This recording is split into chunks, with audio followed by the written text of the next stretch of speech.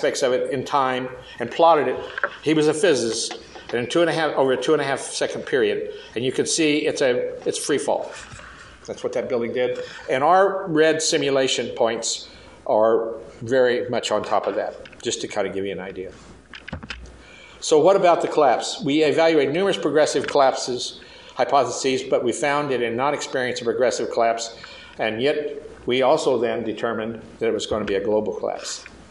So the first global collapse simulation in perspective 1 is about what we're ready to look at. The simulation was done to compare with the collapse footage, and the collapse we're looking at right now is basically all the interior core columns were taken out at floor 13. We need 8 stories below that to provide space for that building to fall without being resisted. So floor 13, we took those out. 1.3 seconds later, we took out the exterior, all the exterior columns at that floor. That's what you're about ready to see. This is the still of that. This is what's going on. What you see on the left is our simulation. What you see on the right is the building. Okay. First global collapse simulation in perspective 2. So we're going to look at it from a little bit different direction. Simulation was done to compare with the collapse footage, and this again was set at floor 13. So here it is. Videotape of the collapse itself. Now we go to videotape the collapse of this building.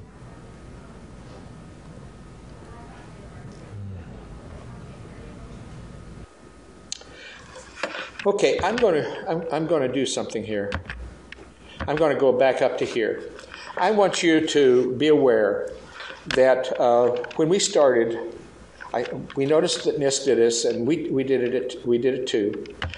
So the question is, this penthouse starts coming down first, and because it's coming down first, what is causing that to happen? And we determined column 7980 was causing that to fail. Remember, we spent a lot of time at column 7980. So we then took it out at floor 13, just like other people did. And then I began to ask the question, what if we took it out up here? What if we took it out up here? What if we took it out up here? And we were not able to get the time simulation to work until we started getting higher and higher. So right here, when you watch this video, it's about floor 43. But I took it all the way up to 45, and we were almost dead on to the actual footage of the failure. Now just let me show you what I'm talking about. Here it's going down, and notice it's going to stop right there. Okay? And that's way above any fire. The fires were all floor 13 and below. So it wasn't a fire that caused that either. Okay? So this is a second global simulation in perspective 1 that I want to show you. Here I'm not cutting them off at floor 13. I'm cutting them off at floor 19. Okay? What does that look like as an example? Here is what we're about to see, different perspective. And here it is.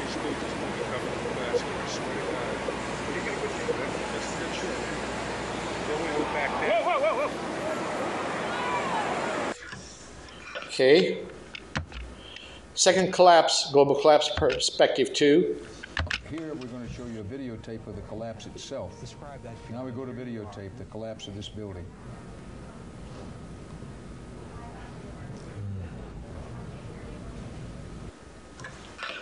And then progressive collapse simulation for NIST assumption. Now here's where what we were doing was showing you what we found. What I'm going to do is share with you what NIST said had to happen, and we're going to show you the response, computer response to that, okay? The simulation was based on this assumption that column 79 buckled at floor 13, which led to the global failure of the building.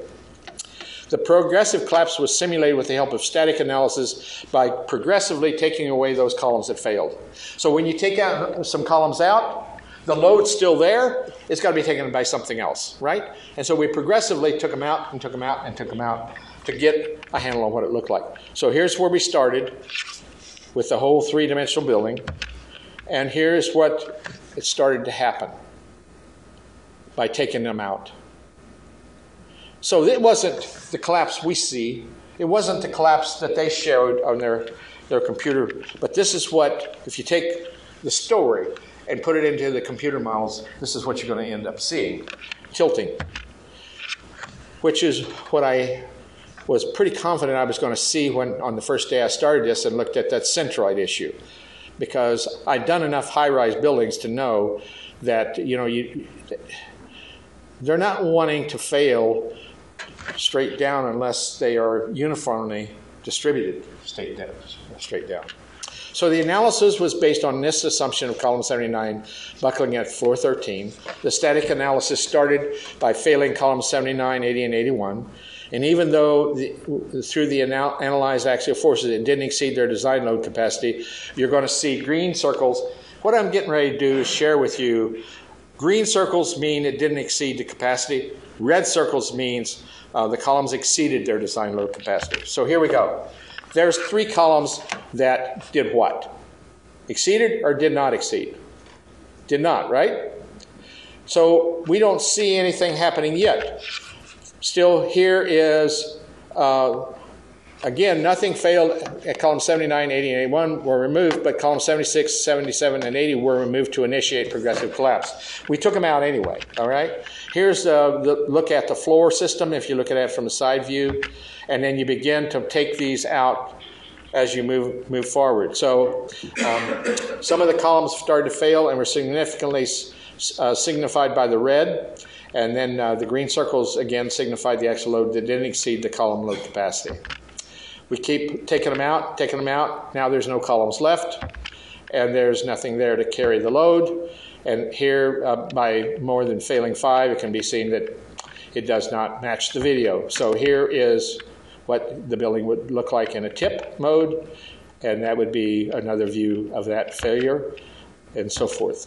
Okay, so that's my story. Here's the summary and conclusions, and then I'll let you go home and eat. So WTC7 did not fail due to fire.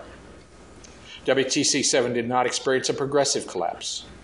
WTC7 came down as a global failure in free fall.